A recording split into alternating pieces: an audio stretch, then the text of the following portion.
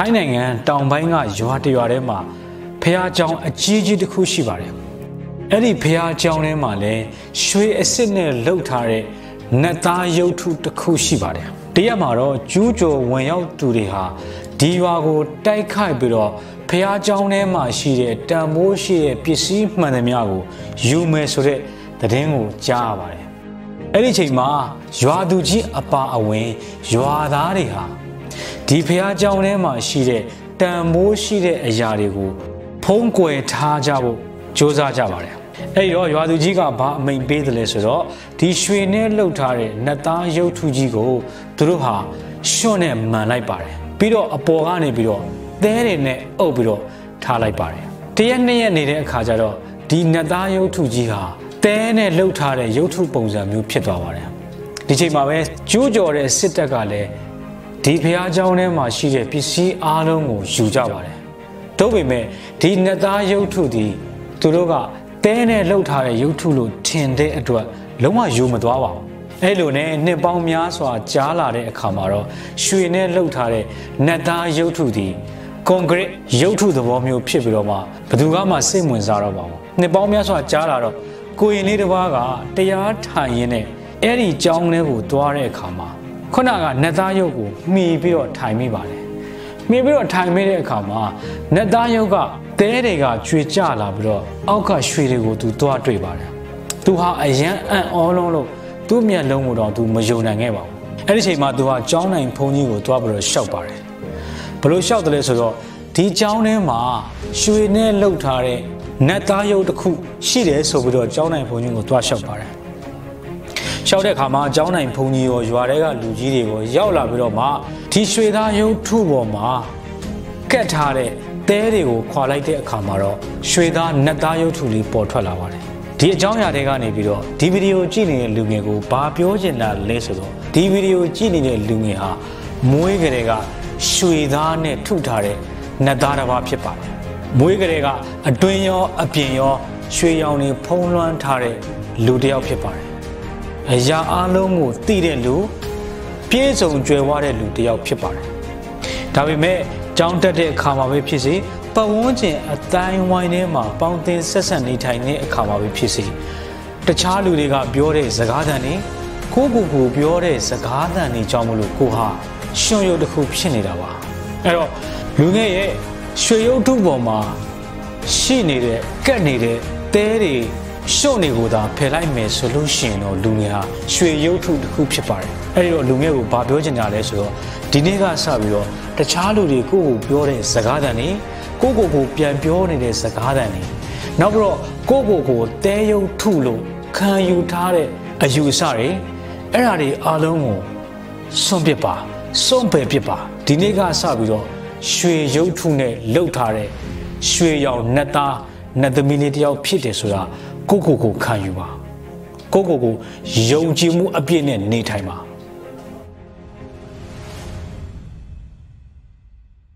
တခါတော့လူတယောက်ဟာသင်္ဘောပြက်လို့လူမရှိတဲ့ကျွန်းပေါ်ကိုရောက်လာခဲ့ပါတယ်ကျွန်းပေါ်ကိုရောက်လာတဲ့အခါမှာသူဟာဒီကျွန်းကနေလွတ်မြောက်ဖို့အတွက်အမျိုးစုံအကူအညီတွေတောင်းပါတယ်သဲတောင်ပြင်ပေါ်မှာငါ့ကိုကယ်ပါဆိုတဲ့စာကိုလည်းရေးထားပါတယ်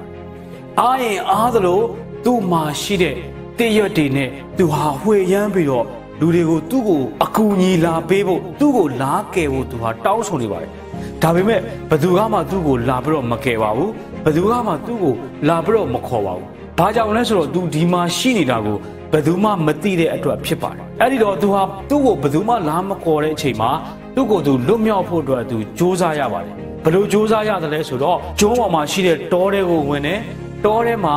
ရေကြိုးရှာပါတယ်နောက်ပြီးတော့ငါးတွေကိုလည်းဖမ်းရပါတယ်အသားငါးတွေကိုလည်းရအောင်သူစုဆောင်းရပါတယ်အဲ့လိုစုဆောင်းတဲ့ဟာတွေကိုထားနိုင်ဖို့အတွက်သူအေးချမ်းနေနိုင်ဖို့အတွက်ကိုလည်းသူဟာတဲတစ်လုံးနဲ့စောက်ထားပါတယ်အဲ့တော့လအနေငယ်ကြာလာတဲ့အချိန်မှာတော့ကျုံးပေါ်မှာသူတဲလေးတစ်လုံးပိုင်ဆိုင်ခဲ့ပါပြီနောက်ပြီးတော့ထပ်ပြီးတော့မှသူတစ်ချိန်မှာထွက်သွားဖို့အတွက်စ조사နိုင်ဖို့အတွက်သူဟာဖောင်တစ်ခုကိုလည်းတဲထဲမှာထည့်ထားနိုင်ပါပြီထပ်ပြီးတော့မှရေချိုးတွေအစားအသောက်တွေလည်းသူတဲကြီးထဲမှာသူထည့်ထားနိုင်ပါပြီနေ့စဉ်နဲ့အမျှတော့လူတွေသူ့ကိုအကူအညီလာပေးနိုင်မှုသူ့ကိုခေါ်နိုင်မှုအတွက်တော့သူဟာစ조사နေပါတယ်တောင်ပြင်ပေါ်မှာလည်းငါ့ကိုကယ်ပါဆိုတဲ့ Suddenly, Jitawar. Tayamaro Duha, Jomama Shide, Dorego, Yikapu, Tuabare. Yikapu Tuabido, Yikabido, Piana Chimaro, Duye Tejiha, Milaunivar, the Delogo Milaunivar.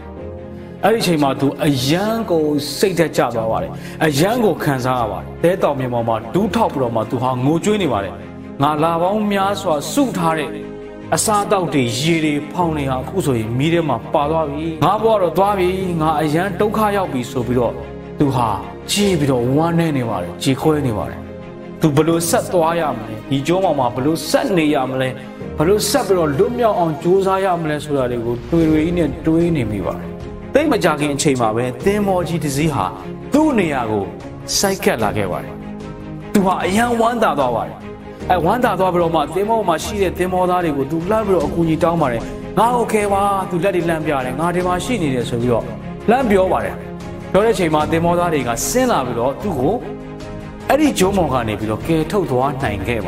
I got to Captain Umeware. General Di Machine Sulago, Camaro Balutine, Balutibio General Lack, Era, made a comma, Captain up.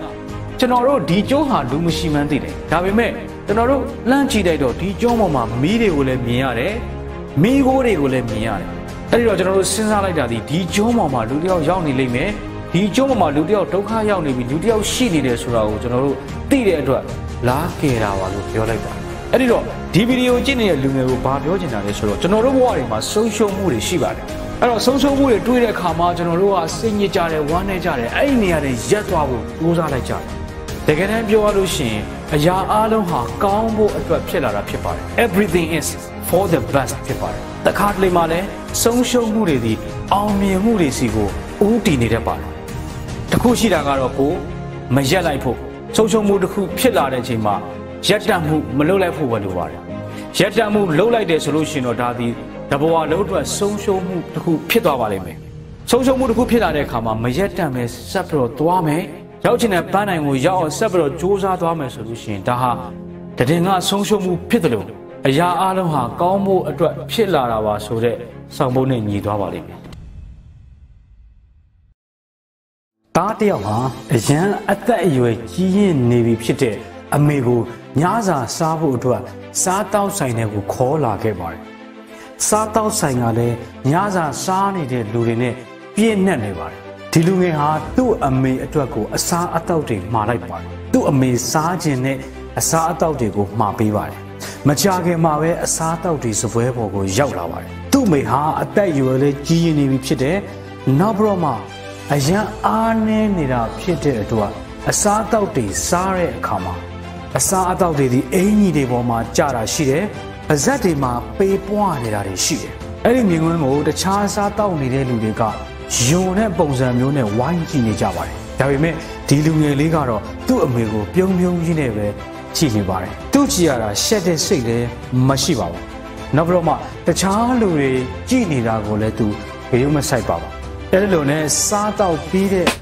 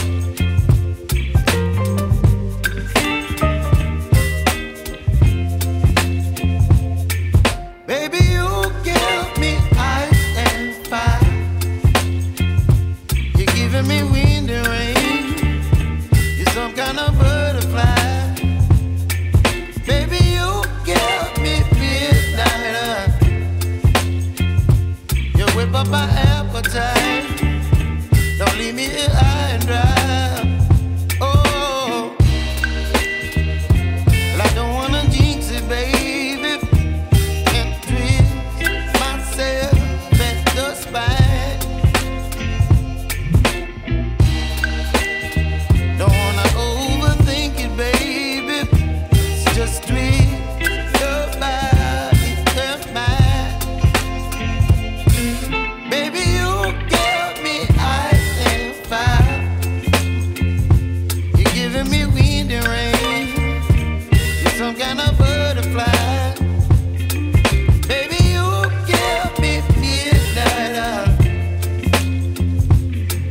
my appetite. Don't leave me here high and dry. Oh, but I don't wanna jinx it, baby. Let's not get ahead of my time. Oh, but I don't wanna miss you, baby. So I stand up and speak just my mind. Oh.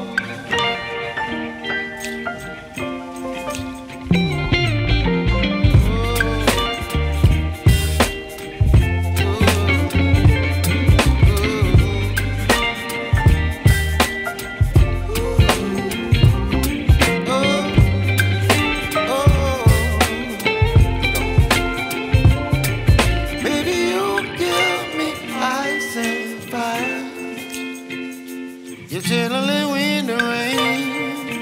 You're some kind of butterfly. Baby, you give me midnight. You whip up my appetite. Don't leave me here high and dry. Baby, you give me I might bow my chippers in it. These are going to know, Bajo. ပြောတယ်လဲဆိုတာသိချင်ရင်ဒီဗီဒီယိုကိုအဆုံးထိအောင်ကြည့်ပေးပါကျွန်တော်တော့ကိုညံလင်းအောင်မှာ future coach and trainer တယောက်ဖြစ်ပါတယ်တခါတော့က Uber taxi ပေါ်မှာဖြစ်သွားတဲ့ကိစ္စဖြစ်ပါတယ်အမေရိကမှာဖြစ်သွားတဲ့ကိစ္စဖြစ်ပါတယ်ကောင်လေးတယောက်ဟာ Uber taxi နဲ့တနေရာကိုသွားနေပါတယ် taxi driver ကလည်းသူ့ရဲ့လမ်းမှန်အတိုင်းစနစ်တကျမောင်းနေပါတယ်အဲ့ဒီအချိန်မှာကားဖြူတစ်စီးဟာသူတို့ taxi ရှေ့ကိုမစင်မရှင်နဲ့ဝေါကနေရောက်လာပါတယ်ရောက်လာပြီးတော့မှအဲ့ဒီကားပေါ်ကလူတယောက်ဟာဆင်းလာပြီးတော့စိတ်ဆိုးမှန်ဆိုးနဲ့ခုနက taxi driver ကိုစပြီးတော့អော်ပါတယ်ဟစ်ပါတယ်ဆဲပါတယ်ဆိုပါတယ်မင်းကားကိုဘာကြောင့်မြန်မြန်မောင်းတာလဲဒီနေရာမှာအမြန်ကြီးမောင်းလို့မရဘူးဆိုတော့မင်းမသိဘူးလားငါထွက်လာတော့မယ်ဆိုတော့မင်းမသိဘူးလားဆိုပြီးတော့អော်ဆဲပါတယ်ဒါပေမဲ့ taxi driver ကလည်းပြုံးပြုံးလေးနဲ့ပဲရင်ကြီးချင်းနဲ့ပဲ sorry ပါဆိုပြီးတော့တောင်းပန်တယ်ဒါလည်းဟိုဘက်ကမရပါဘူးအရင်စိတ်တွေဆိုးနေပါတယ်စိတ်ဆိုးပြီးတော့သူ့ကိုတကားတစ်ပိုင်းမှန်နေပါလာခောက်ပါတယ်အဲ့တော့ taxi driver ကသူ့ကိုရီးပြီးတော့ sorry ပါပြုံးပြုံးလေးနဲ့ကျွန်တော်ကိုခွင့်လွှတ်ပေးပါဆိုပြီးတော့ပြောပါတယ်အဲ့ဒီအခါကျမှအဲ့ဒီလူဟာကားနဲ့ဝေါကနေမောင်းပြီးတော့ထွက်သွားပါတယ်နောက်မှပါလာတဲ့လူငယ်လေးက taxi driver ကိုမေးလိုက်ပါတယ်ခမည်းကလမ်းမှန်မောင်းလာတာသူကလမ်းမှားပြီးတော့မှခမည်းရဲ့ရှေ့ကိုဝေါကနေဝင်လာတာပြီးတော့သူကခမည်းကိုလည်းအော်ဟစ်နေသေးတယ်ခင်ဗျာဘာကြောင့်မလို့ဒီလိုပြုံးပြုံးလေးတုံ့ပြန်လိုက်တာလဲလို့ taxi driver ကိုမေးတဲ့အခါမှာ taxi driver ကဘာကိုစပြောတယ်လဲဆိုတော့အမိုက်ကားနေရမှာကိုစပြောပါတယ်အဲ့တော့အမိုက်ကားနေရမှာဆိုတာဘာလဲဆိုတာကျွန်တော်ပြောပြပါမယ်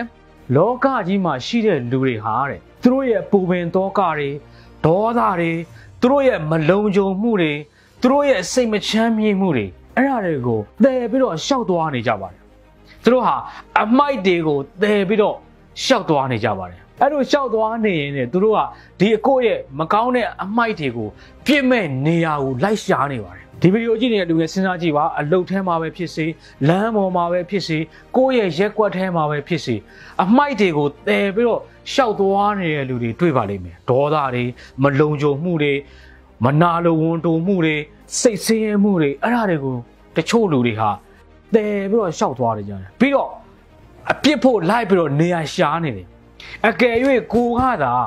အဲ့ဒီလူတွေနဲ့ခုနက taxi driver ကမြန်ခုနကထွက်လာတဲ့လူကိုရန်လုပ်မယ်ပြန်ပြောမယ်ဆိုလို့ရှိရင်အဲ့ဒီလူဒီ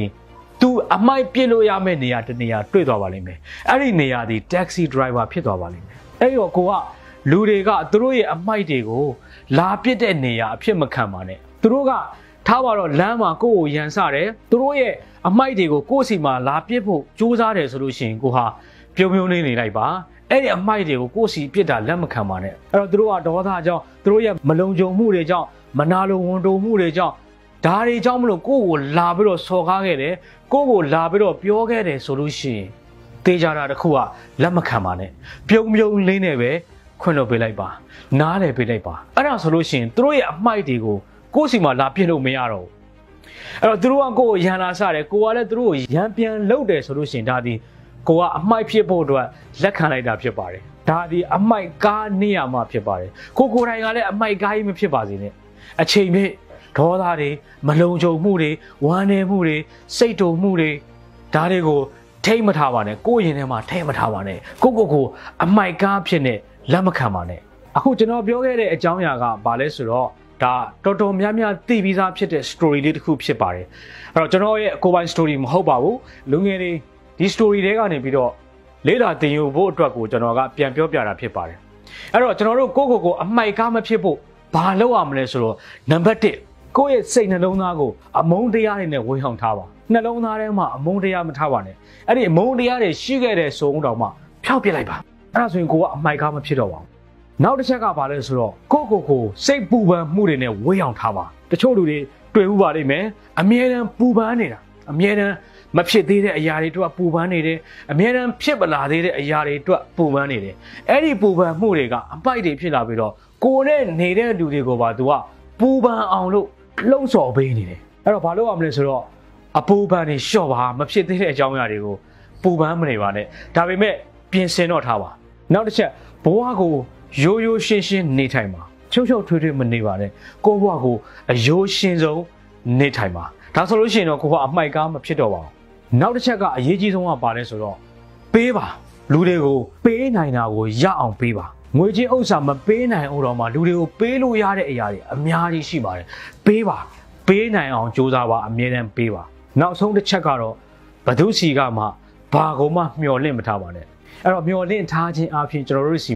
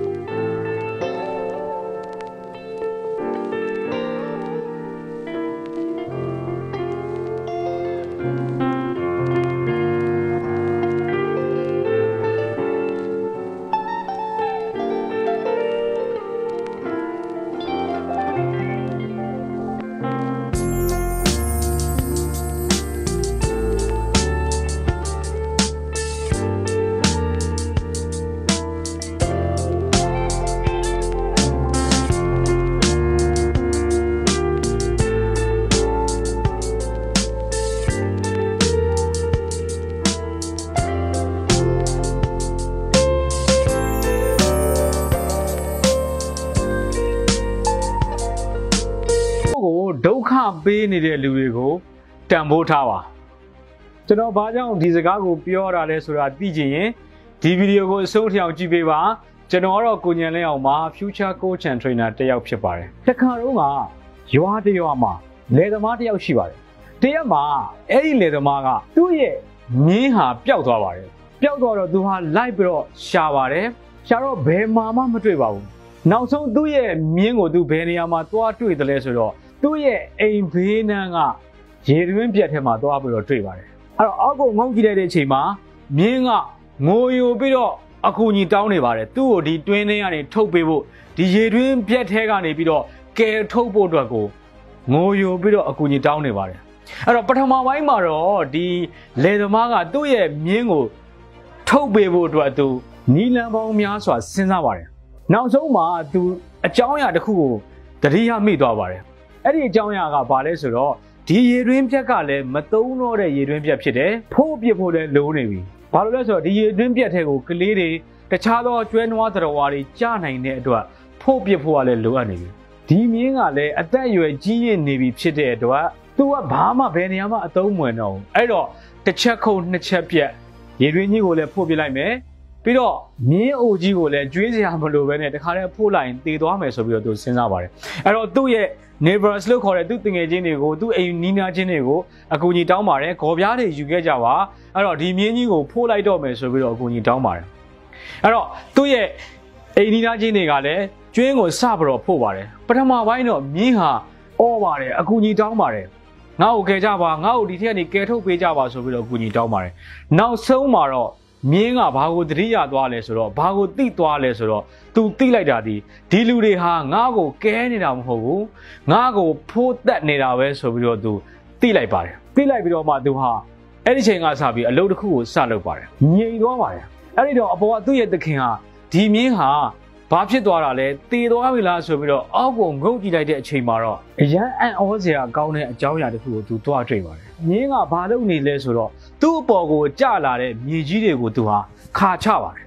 ခါချပြီးတော့ကျသွားတဲ့မြေကြီးပေါ်မှာခြေလန်းတလန်းလှမ်းလိုက်ပါတယ်အဲ့လိုနဲ့အချိန်ပေါင်းများစွာလှုပ်လိုက်တဲ့အခါမှာနောက်ဆုံးတော့မြင်းဟာရေတွင်းပြက်ထဲကနေပြီးတော့ခုံပြီးတော့ထွက်နိုင်ခဲ့ပါတယ်အဲ့တော့ကိုယ့်ကိုပြဿနာဖြစ်အောင်ဒုက္ခရောက်အောင်ဒုက္ခပေးနေတဲ့လူတွေဟာကိုယ့်ဘဝအောင်မြင်မှုအတွက်အခက်အခဲတွေကိုကြော်လွှားသွားနိုင်ဖို့အတွက်အောင်မြင်မှုတစ်ခုကိုရဖို့အတွက်အကူအညီပေးနေတယ်လို့မှတ်ယူထားပါဒါကြောင့်မလို့သူတို့ကိုကျေးဇူးတင်ပါလို့ကျွန်တော်ပြောတာပါတန်ဖိုးထားပါလို့ကျွန်တော်ပြောတာပါအဲ့ဒီတော့ကျွန်တော်တို့ဘဝတွေမှာလည်းဒီအတိုင်းပါပဲအဲ့တော့အခက်အခဲတွေဆိုတာကကျွန်တော်တို့ဘဝတလန်းတက်ဖို့နေရာတစ်ခုကနေတနေရာကိုရောက်ဖို့အတွက်ဖြစ်ပါတယ်အဲ့ဒီအခက်အခဲတွေကိုကျွန်တော်တို့ကခါမချဘဲနဲ့တိုးမထုတ်ဖဲနဲ့ပြဿနာတွေကိုကိုယ်နဲ့အတူတူထားမယ်နောက်ပြီးတော့မှအဲ့ဒီအခက်အခဲတွေအောက်ကိုအပိခံလိုက်မယ်ဆိုလို့ရှိရင်ဘယ်နေရာကိုမှရောက်သွားမှာမဟုတ်ပါဘူးအဲ့တော့အခက်အခဲတစ်ခုဖြစ်လာပြီဆိုလို့ရှိရင်ခါချပါဖြည့်ရှင်းပြပါပြီးတော့အဲ့ဒီအခက်အခဲအဲ့ဒီပြဿနာကိုကိုယ့်ရဲ့ stepping stone လို့ခေါ်တဲ့ခြေလန်းတလန်းတက်ဖို့အတွက်နေရာတစ်ခုဖြစ်သတ်မှတ်ပါကြာလာတဲ့အခါမှာပြဿနာပေါင်းများစွာအခက်အခဲပေါင်းများစွာဖြည့်ရှင်းပြီးတဲ့အခါမှာတော့ကိုဟာအောင်မြင်ပျော်ရွှင်တဲ့ဘဝတစ်ခုကိုရောက်ပါလိမ့်မယ်အဲ့တော့ဒီဗီဒီယိုကြည့်နေတဲ့လူငယ်ကိုပြဿနာဘယ်လိုဖြည့်ရှင်းရမလဲဆိုတာလေးကိုလည်း bonus အနေနဲ့ပေးချင်ပါတယ်အဲ့တော့ကျွန်တော်တို့ပြဿနာတစ်ခုဖြစ်လာပြီဆိုလို့ရှိရင်စိတ်ညစ်မနေပါနဲ့စိတ်ဓာတ်တွေကြမနေပါနဲ့ငိုကြွေးမနေပါနဲ့အော်ဟစ်မနေပါနဲ့အဲ့တော့ပြဿနာတစ်ခုဖြစ်လာပြီဆိုရင်ဘာလုပ်ရမလဲဆိုတော့ဒီပြဿနာကဘာလဲဆိုတာကိုသိအောင်အရင်ဆုံးလုပ်ပါဒီပြဿနာကဘာလဲ what is this problem ဒီပြဿနာကဘာလဲဆိုတော့အရင်ဆုံးသိအောင်လုပ်ပါပြီးလို့ရှိရင်နံပါတ်1အနေနဲ့ဖြည့်ရှင်းလို့ရမယ့်နီလန်ပေါင်းများစွာစဉ်းစားပါချပြီးတော့ရေးပါပြီးပြီဆိုလို့ရှိရင်အဲ့ဒီထဲကအကောင်းဆုံးနီလန်တလန်းကိုဆွဲထုတ်ပါဆွဲထုတ်ပြီးတော့ဖြည့်ရှင်းမှာချက်ချင်းလုပ်ပါအဲ့ဒါဆိုလို့ရှိရင်တော့အဆင်ပြေသွားပါလိမ့်မယ်အောင်မြင်သွားပါလိမ့်မယ်အကယ်၍မအောင်မြင်ဘူးဆိုလို့ရှိရင်လည်းနီလန်တစ်ခုထပ်ရွေးပါနီလန်တစ်ခုထပ်ရွေးပြီးတော့မှပြဿနာကိုထပ်ပြီးတော့ဖြေရှင်းမှာအဆင်ပြေသွားပါလိမ့်မယ်ဒီဗီဒီယိုတွေကနေပြီးတော့လူငယ်တို့အကျိုးတစုံတရာရလိမ့်မယ်လို့မျှော်လင့်ပါတယ်ကျွန်တော်တော့ကိုညံလင်းအောင်ပါ